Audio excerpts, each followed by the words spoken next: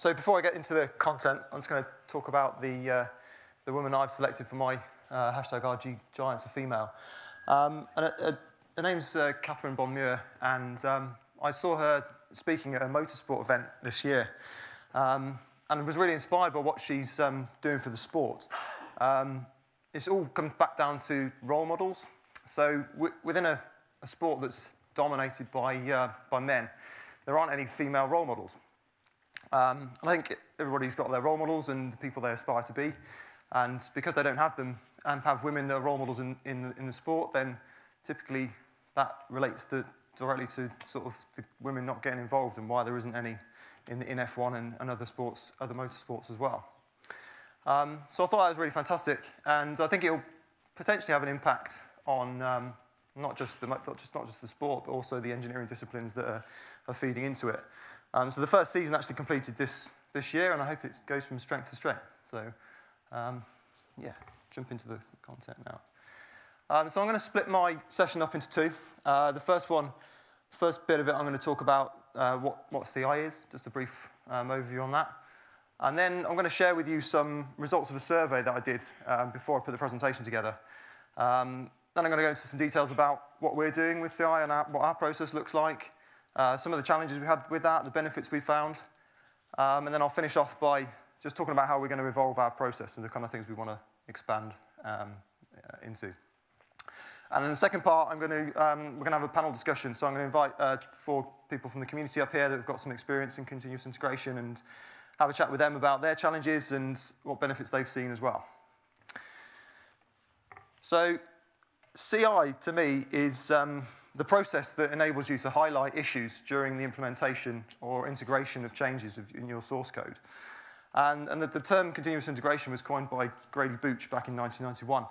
And it was kind of expanded through extreme programming, which advocated doing it more frequently, so more like multiple times per day. And continuous integration can be expanded to continuous delivery, whereby at the end of your process, you've got something you can actually pass on to the customer that works. And then further on from that, you've got continuous deployment, which actually deploys that working code to a target, whether it's a web server or compact RIA or whatever it might be. So the reason why I did the survey, and kudos over to Greg, because I stole his idea on this one, so nice one for that. The reason why I did it really was just to find out a little bit more about what everybody was doing in this area, really, and finding out what tools they're using. So what it sort of uncovered was there was only 24 responses, so it's a relatively small data set, but it gave us a little bit of insight. So 60% of the people that responded said that they used CI, which was quite interesting to start with, I guess. And the most popular tool was Jenkins, followed by GitLab and Azure DevOps.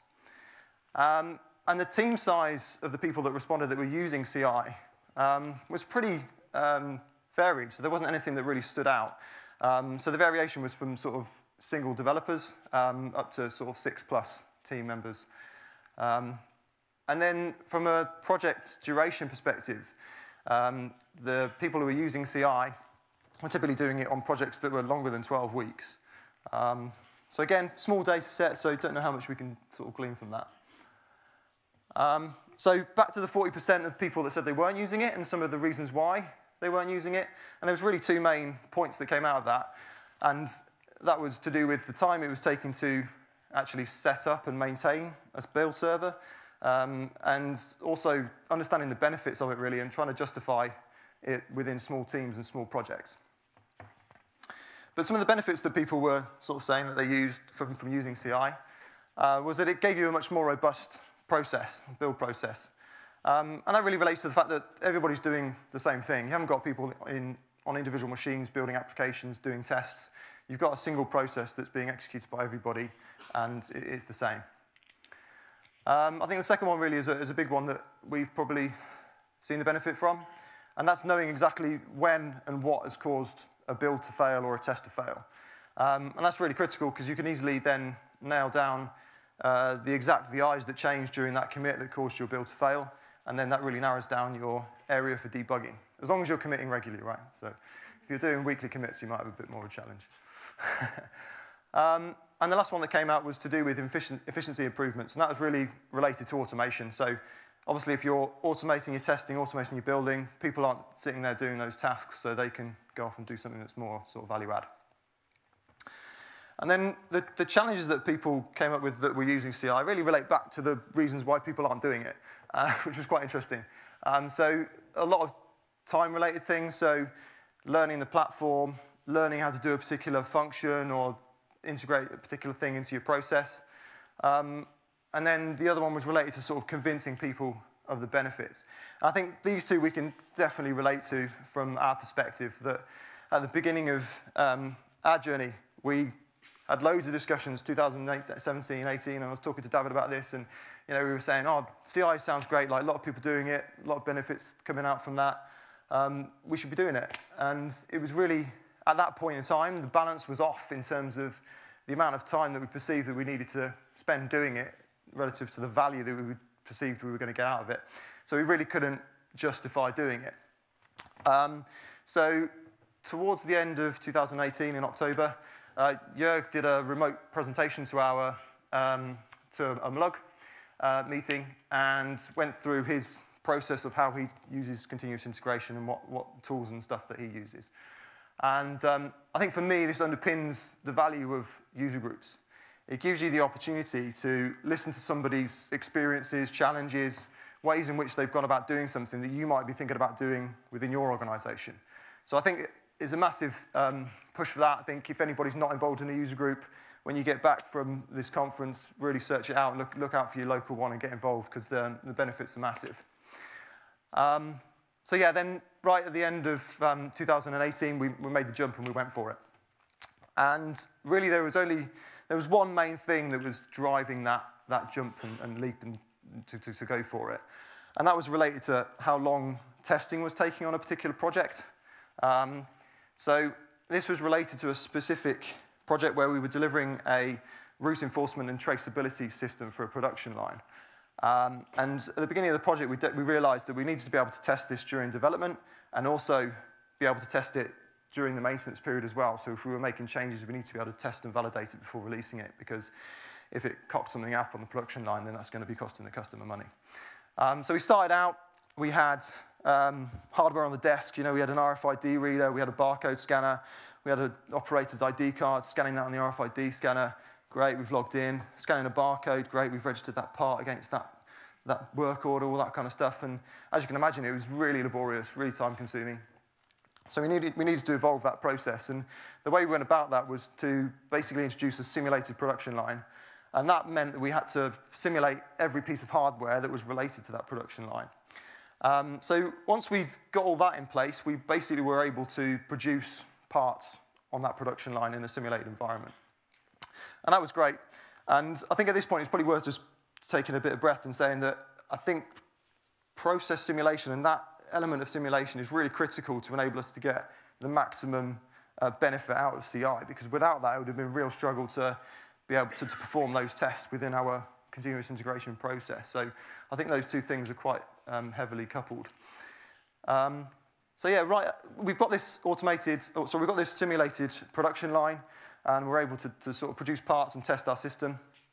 But that process is still quite long, because we've maybe got sort of 10, 15, 20 tests that we need to perform.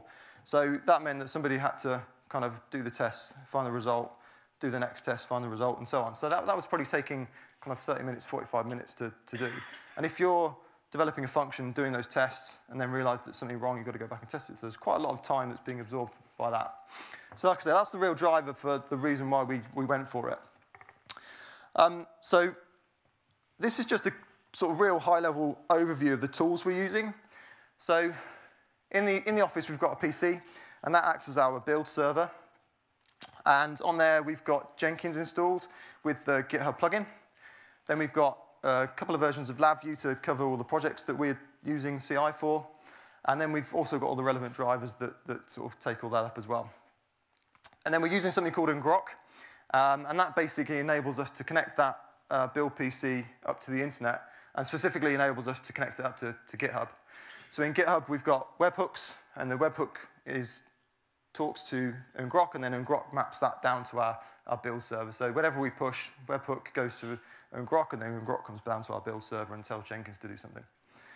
And then the last tool on there is Dropbox, and that's just used for our distribution, which I'll cover in a little bit of detail in a bit. So I just want to cover a couple of terms that were perhaps on there. I appreciate people probably know what these mean, but just so that everybody's on the same page, really. So the build server is basically our gold standard. It's kind of the environment where everything's stable and everything should work.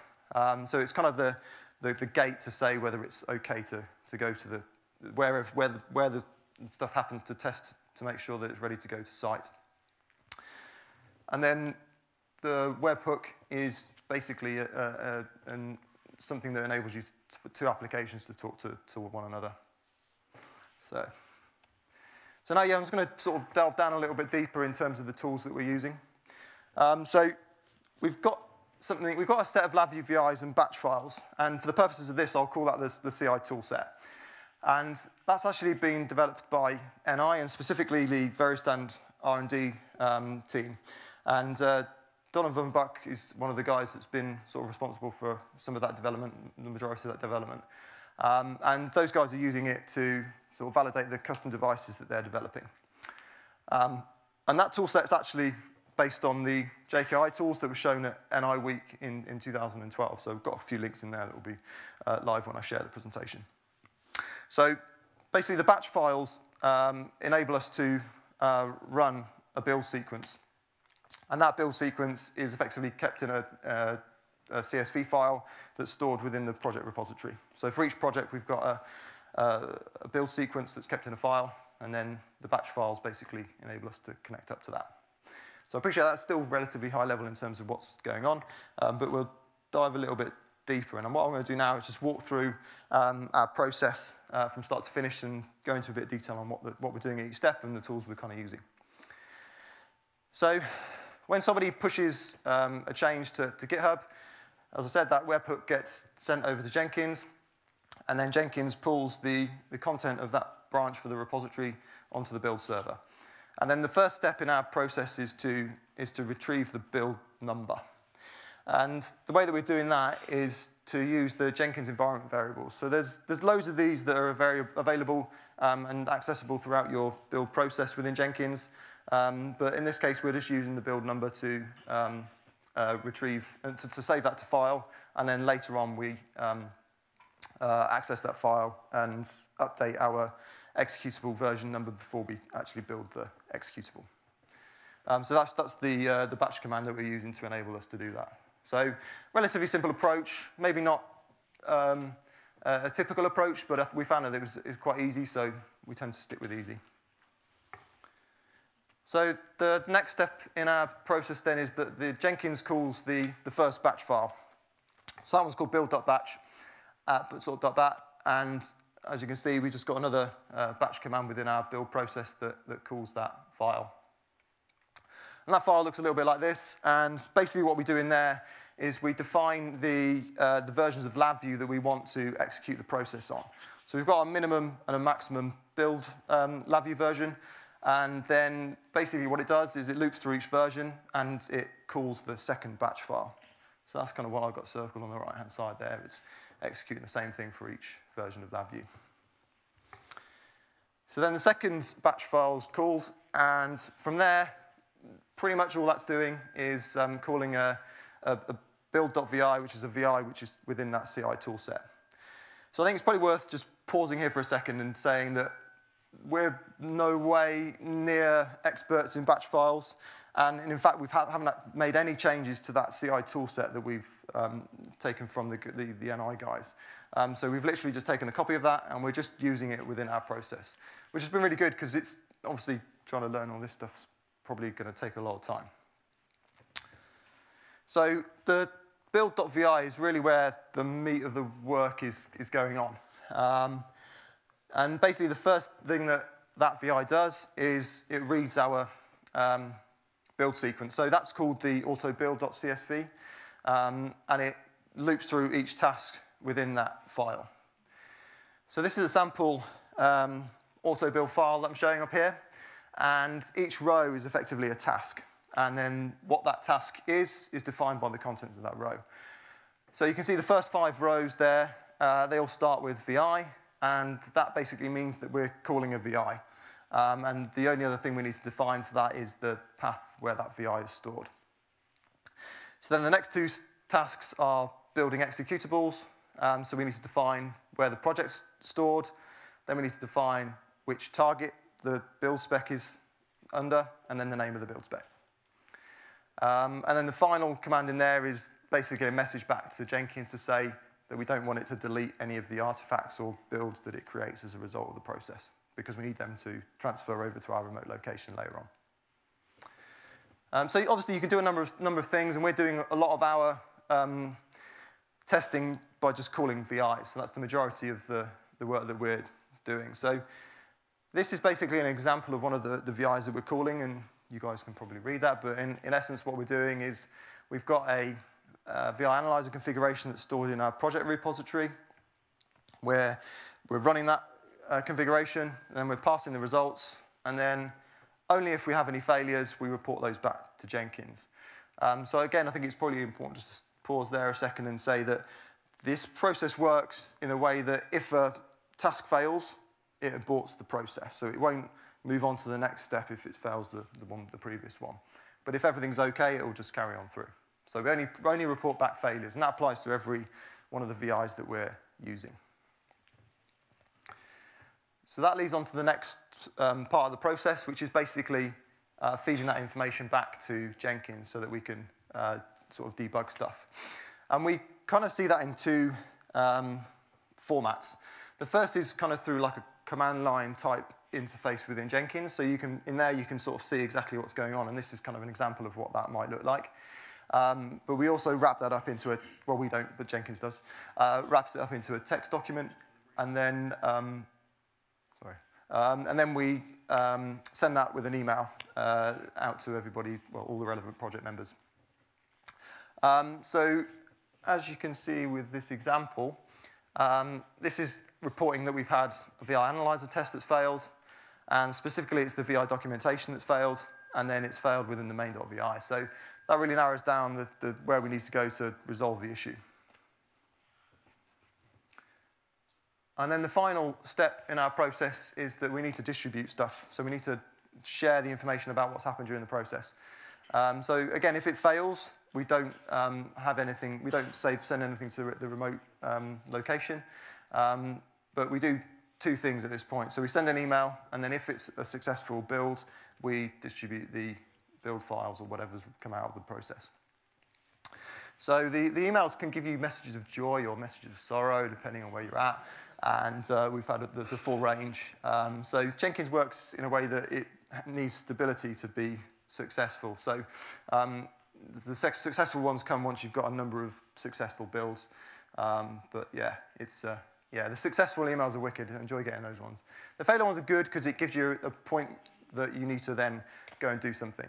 I think that probably raises quite a good point, or something to remember, is that if you're working in a team and you're getting these failure emails, you really need somebody who's responsible for addressing the failures. So it's all right sending those emails, but if no one's doing anything with them, it's pointless.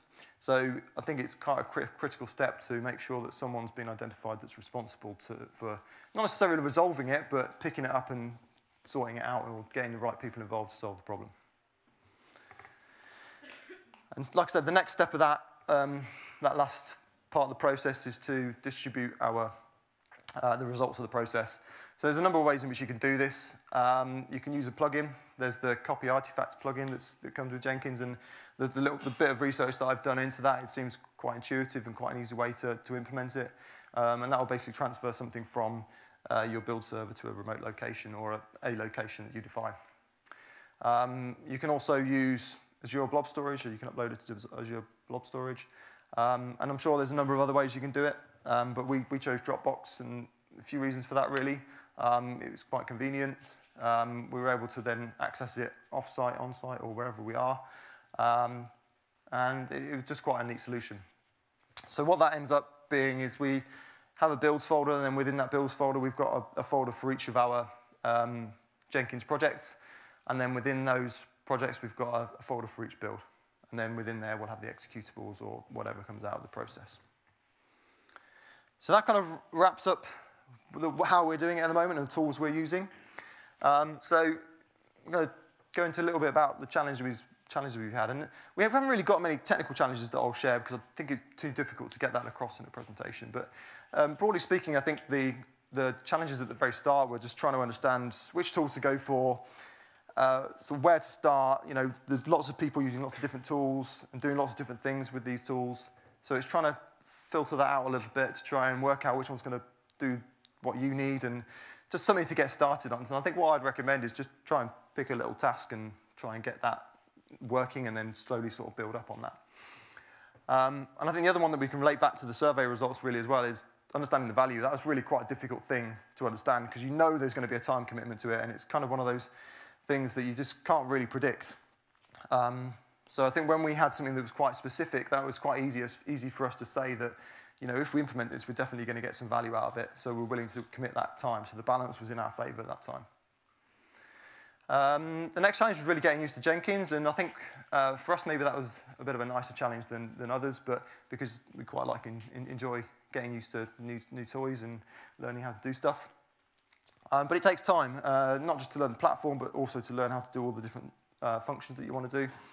And then it's kind of a case of understanding what's possible. So what's your limits and what's the best way of doing things. Like I showed with the distribution stuff, like there's loads of ways of doing it. Which one's the best? And again, I think it's just a case of picking one and going for it, trying it, see what happens, and then if it doesn't work for you, change it. And the last one is kind of more in the here and now. So now we're doing it, we understand the value, we start thinking about how we can improve that. And then again, it comes back to time. So how do we find time to deliver that? We've got projects to deliver, so I don't really want to stop delivering projects and start working on my process. But at the same time, I know that if I start working on my process, my projects will become potentially more efficient and to be delivered in an easier manner. So it's finding a balance. And I think what we do with this one is try and really focus our downtime on when we've got gaps between projects, really trying to get a prioritized list of things that we want to focus on and then really picking them off as we have time available to do it. But as you probably guessed, we found that it was so worth it, and it's been a real good step for us. And the first one, some of these reflect some of the outcomes from the survey, but I think one of the big things is being able to identify the commit and the VIs that potentially caused your build or your test to fail. That's a really big one. And again, we can relate to the automation thing because that was kind of the main reason we did it. We needed to reduce that test time, or the time that people were spending on tests. So automation's been a key benefit for us. Being able to distribute the files as well remotely is great because previously perhaps people were building stuff on their machines, getting onto a USB stick, taking it onto site or doing whatever, whereas in this way, if that guy goes off sick for a couple of days, someone else can pick it up because it's in that remote location where the build's being distributed to. I think some of these maybe are a little bit more, or less obvious, sorry. So if you've got multiple executables in your project, your build process, you can just build all of them. Whereas in reality, in a manual approach, you probably only build the one you need. So you'd make some changes for a relevant executable, and you build your exe, it's working great, I'll take that on site. And then what you didn't know is that you've affected one of your other executables, and that's caused you a problem. 2-3 months down the line, you want to come and build that other executable, it now doesn't build. You've then got to try and work your way back through stuff to see, oh, what have I changed, familiarize myself with what I was doing at the time, all that kind of time wasting. Whereas through the CI process, you'd get a build failure, and then you'd be able to solve that problem there and now. So I think that's quite a good one that we've found. I think we've got the classic statement that it works on my machine. We've now got this gold standard where we can say, well, does it work on the build server? If it's a no, see you later. So that's been really beneficial. Yeah, we mentioned the one about testing time. And I think the next one really is about Field Analyzer. And because we've got it in our CI process, we're not relying on developers to run the VI Analyzer test. So we can integrate that into the process and therefore take the responsibility away from the developer. And this is probably somewhere that we haven't really utilized it significantly, but it's something that we definitely want to work on. And another one that's kind of not so obvious as well is that I think, coming back to the simulation stuff really as well, I think our approach to design and software development is more focused around trying to get something that's testable, because we know if we've got testable code that it's going to implement a lot better into our CI process. So it's kind of given us a slightly different angle when we're looking at design and software development. So that's kind of a peripheral benefit that came out of it. So these are some of the things we're thinking about working on in the future, and we've made a little bit of progress. I'll say we, David's the one who's done quite a lot of this, so I can't take all the credit, unfortunately. So we're looking at being able to build and distribute packages instead of just executables. So what I mean by that is that we can actually package up the exe with all the drivers that you'll need to then install it for the first time or install it on a new machine, etc. Also looking at wider distribution and sort of how we can use tools like SystemLink to sort of distribute our applications after the process is completed. Again, I mentioned putting a bit more focus on VR Analyzer and trying to build that up. It'd be really cool if we could test the executable. So we've had a problem in the past where we've built the executable, build's been fine, that's great, and then we run the exe and we've got an error. So it'd be great if we could, following the successful build of our executable, was actually to launch that just to make sure that it loads and we get no errors. I think it's probably a bit too far to go to try and sort of run various aspects of the functionality, but at least we can say that it runs and we haven't got any errors on load. And the last one there is really to look at how we can start integrating multiple repositories. So we have projects where we maybe develop a C# solution and a LabVIEW solution to be delivered to a single project. So it's trying to work out that if I commit a change to my C# project, how can I then run my process on my other repository? Because I want to run all my integration tests that I've got in my LabVIEW environment. So obviously I can't, we'd have to copy all that source code over to that repository to try and do that. So we're trying to work out how that might work. And anyone with any ideas on any of this, I'd be really interested in having a chat about it. So yeah, I'm going to wrap things up there. I'm not going to take questions now, but we'll have some time for questions at the end of the panel. So store them up, and then we can perhaps pick them up in a bit. So yeah, I'd like to ask everybody that's involved in the panel just to grab a seat, and then we'll get the panel started. I think we should have a couple of microphones. I think the girls have got them on the side there. Let me grab my bit of paper, because otherwise I'll be lost. Okay, so first of all, guys, just for everyone's benefit, I guess, if you could just 30 seconds, quick intro, maybe a little bit about what tools you're using with CI and sort of why you sort of took the step to go for it. James, you want to kick that off? Okay, yeah, so my name's James McNally, Biosynth Technology. I first came across CI, I saw a recording of that NI Week talk, and I thought, that looks a bit clunky, let's make a Jenkins plugin, and that'll get me to CLA Summit in Paris. And I didn't, so I never finished it. But it gave me a lot of food for thought, and over time I've been working on a CLI interface to try and make it easier. And so now I have a setup using Jenkins, calling through GCLI and some tools I've written on top of that to automate, in theory, all of my projects, but it's a work in progress, but it's going pretty quick. So my name's Sam Taggart. Because you just saw me talk.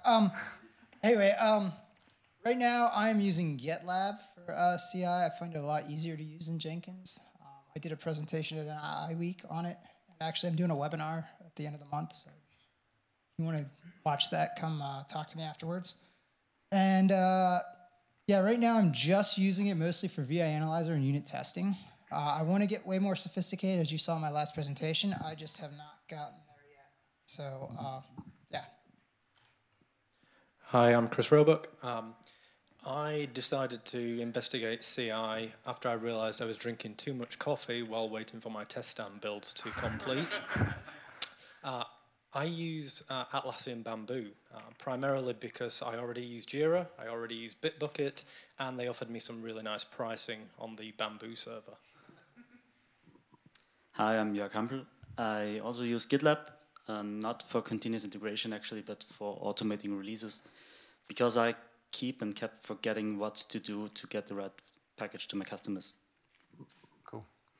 Nice one, guys. So what I want to try and do now is really pick up on some of the challenges that I got back from the survey and perhaps expand that a little bit onto some of the discussions we've been having previous to this. So I guess the big one that everyone's been talking about is sort of time. So the time it takes you to learn stuff is a bit of a pain, and it's stopping people doing it.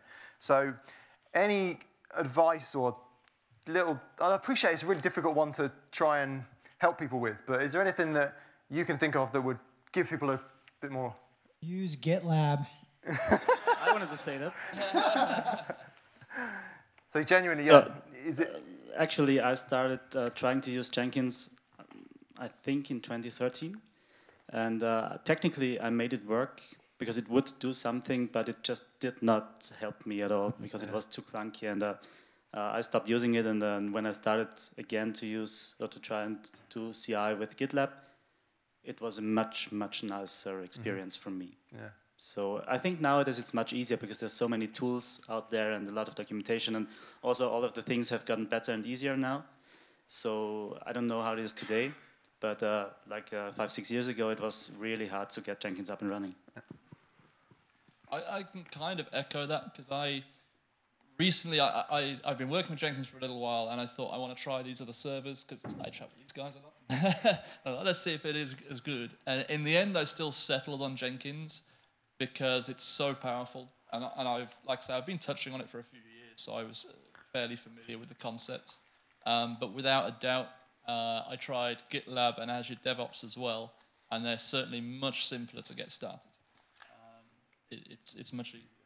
So if you're by yourself, if you're a single developer like me, look for something that is that's hosted, right? Like GitLab is hosted. I don't have to set up servers. I don't have to do any of that IT stuff. I mean, if you got an IT department and they'll set everything up for you, then that's great. That's worth thinking about. They still should set up GitLab locally.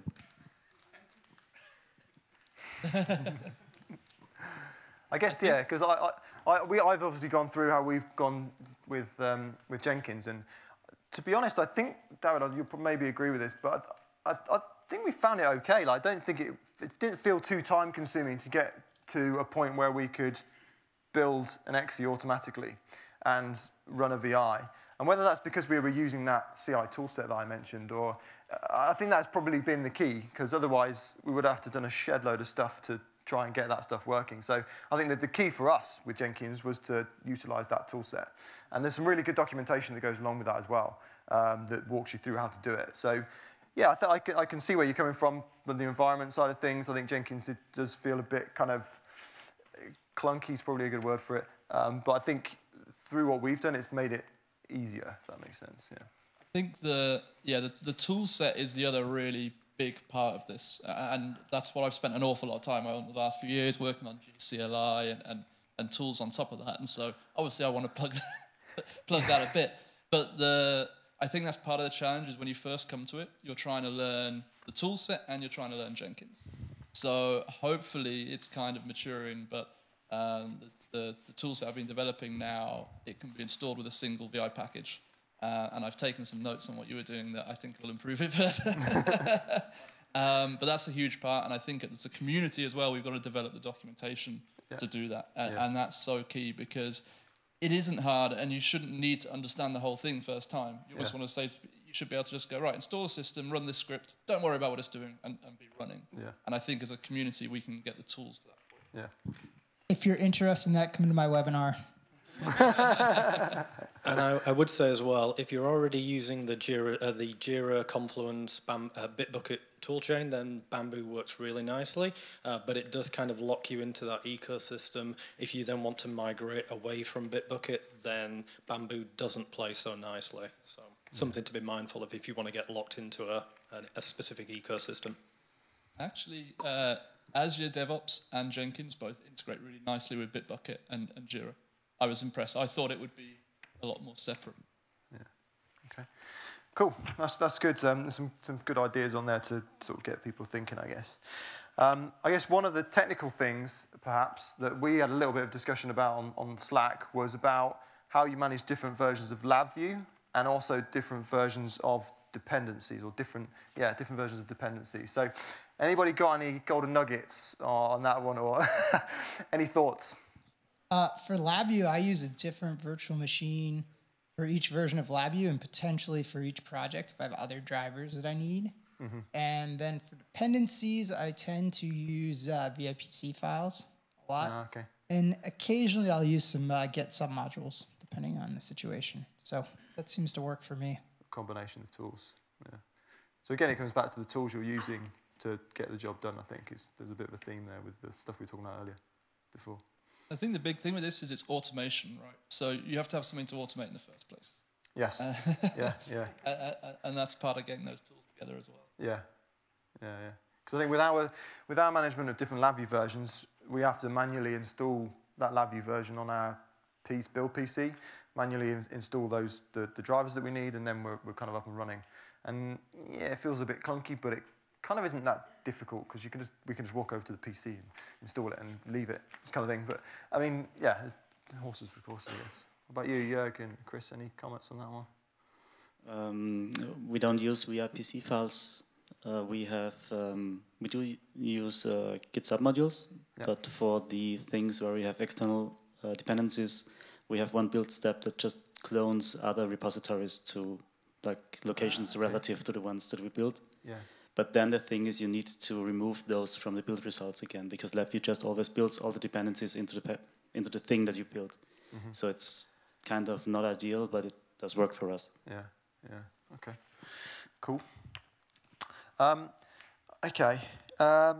So picking up on what we came back from the survey, which was that people couldn't really understand or justify or understand what the benefits were within small projects or small teams. So, Sam, you alluded to the fact you're working as a sole developer.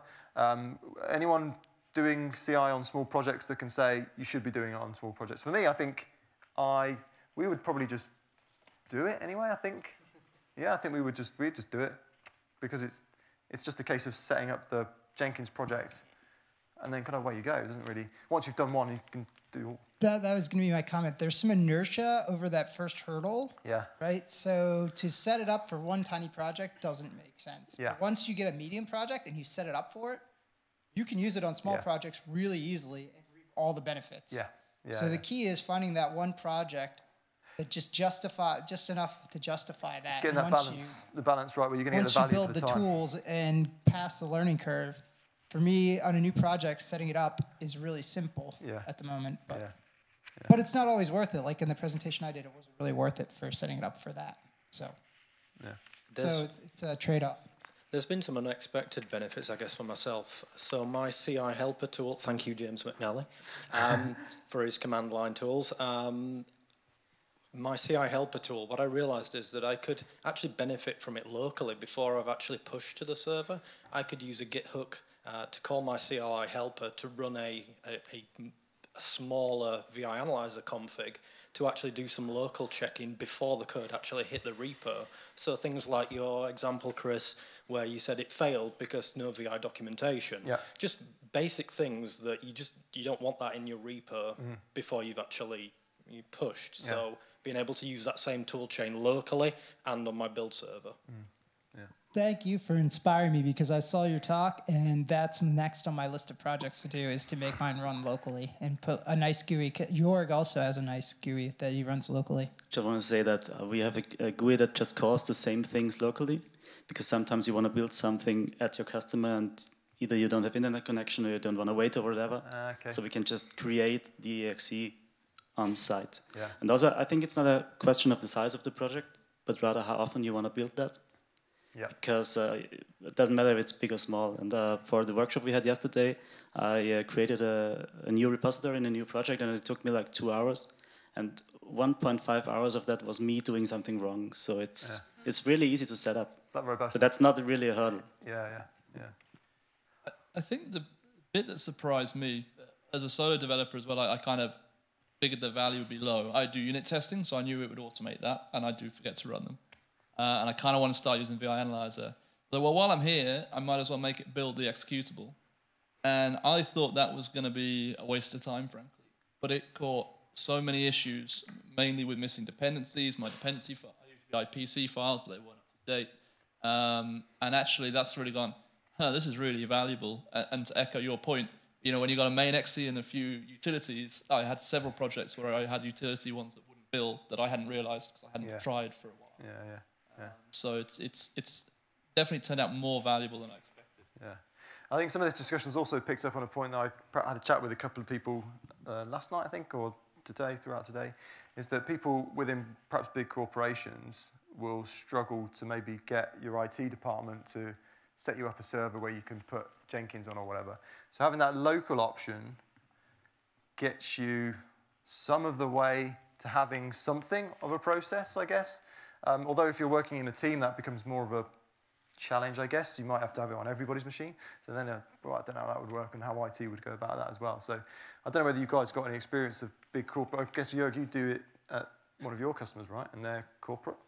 Well, for one thing, if you have a tool, everybody would do it the same way, so it's still a benefit. Even if you have to copy the tool on the machines, that's not too big of a hassle, I think. Yeah. And yeah, I think one of the benefits of CI for us was that we last year we kind of sold the service of getting one of our customers to use that process, and this year it looks like we can sell the tools actually as a product, and that was not really planned, but I won't say no. yeah, nice one. Okay, we've got 4 minutes. Is there any questions from the audience? We've got a couple. I haven't got any mics. Can I grab that one, James? Malcolm. A couple behind you as well. Just a very quick one. What's the best way to learn GitLab? Where's the best tutorial? Pass it behind you. I was just going to say, come to my webinar. It's August 26th. So if you don't know how to go sign up for that, you can look on my website or just come talk to me. I'll get you information. Jörg's got something to say on the end. I think the right answer to that would be hire us. But no, actually, it's like with all things, just start using it, I guess. I'm not sure if the documentation is something that you want to read like before going to bed, but I think it's fairly good if you're stuck in certain places, or just like talk to the guys, go on Slack. Oh, the GitLab documentation is awesome, but don't search on their site. Go to Google. It's kind of like the NI search engine. Okay, Leah? Hiya. I was just wondering about your approach to VI Analyzer with CI and what subset of the tests you run and which were the most useful and things like that. So this is one of the reasons I actually end up sticking with Jenkins. So what I do is I have a configuration with like high, medium, low. And the way I treat it is nothing high should go through. There are things that fundamentally, something's probably broken, and the others I kind of let through. And the reason I mentioned Jenkins is there's a plugin which can take a check style format, which is a package for generating from VI Analyzer. And on that, you can then configure it, and you can say, make the build unstable if there's this many high errors, or break the build if there's this many high errors. And so then it's a bit more configurable as well. And I run the full set on the CI server. It can be a bit slow, and I'm still figuring that out. Yeah. But I kind of figure that's the place to do the full set. But I make sure I do it late in the process. So if the unit tests are going to break or the build's going to break, it's going to do that quicker rather than doing VI Analyzer up front and delaying everything by 20 minutes, because the fast feedback's really useful. Yeah. James, your blog post. You have a blog post on that. I do have a blog post on that. Come find my blog. So right now, I want to do a better job of just running VI Analyzer tests on the VIs that have changed. I haven't implemented that yet. Right now, I just have it running on the entire project, and I have it run every time I check in. I need to sort the priority stuff, but one thing I noticed, and this is something you may run into, is problems with fonts on different computers are a pain in the and they will pass on one computer, not another. So as a way to get rid of those nuisance things, I put in a limit, and if more than X number fail, then it stops the build. Otherwise, it just sends you an email. But a nice thing about that is if you inherit a crap project, you could put, you run VI Analyzer, you get 1,000 failures, you put 1,000 in there, and then you're not adding any more stuff. And then as time goes on, you can lower that number and get down. I don't know that you'll ever get it to completely pass. It depends on how selective you are with your tests. I did have some that was passing everything, and then I noticed they were failing over the fonts thing. It was driving me nuts. Yeah, the VIN ignore is a game changer. Before that, I wouldn't have even bothered trying. Now that you have VIN ignore, you can ignore stuff. So. And the fonts, the IN9 changing, the LabVIEW IN9. Yeah, I do need to do that. So that was something I took out of yesterday that I haven't. I need to go write that down. Oh, sorry. Oh, yes. No, actually, I need to repeat it because I need to not, since I'm not going to be able to write that down right now, I need to remember that. So when I go back and watch this. Fab was saying that if you can change the LabVIEW INI file and set it to a standard font, and what was the other thing? You can do that in a VIPC file, so you apply the VIPC and get it. What was the other thing, or was that it? Ignore. Oh, VIN ignore, yes. I think I talked about that, so I think.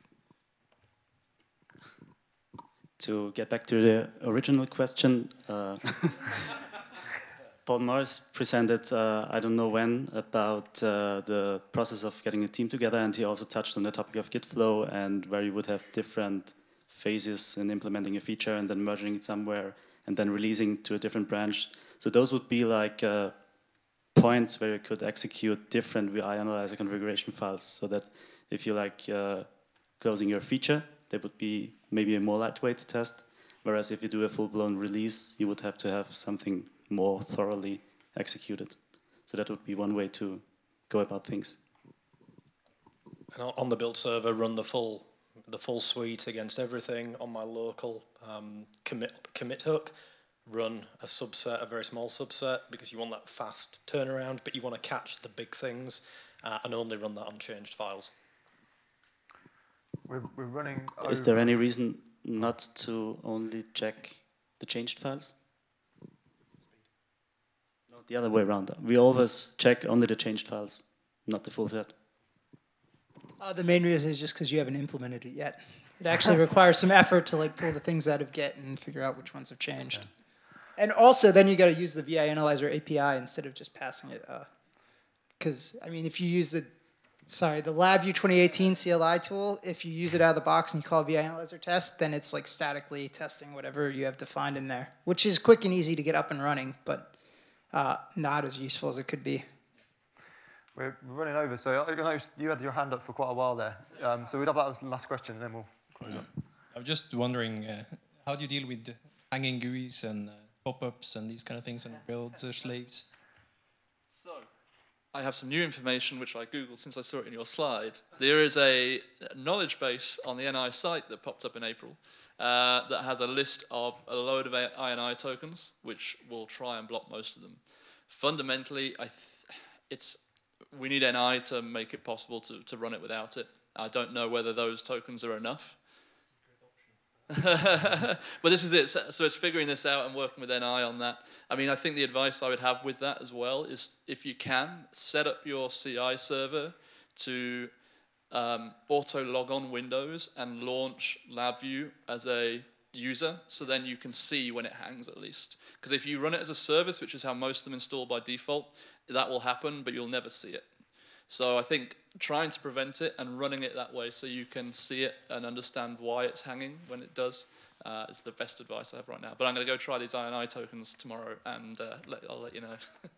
That won't help VI Package Manager trying to update itself. So and that's the other thing, go through the menu. So VI Package Manager, disabling like all of its startup checks and things like that. It's kind of a bit finicky, and at some point we need to write a good A to Z of, here's what to set to minimize that. Great stuff. Well, first of all, I'd thank you guys for the effort on this, and really appreciate your time on the stage. And thanks everyone for the questions as well. Cheers.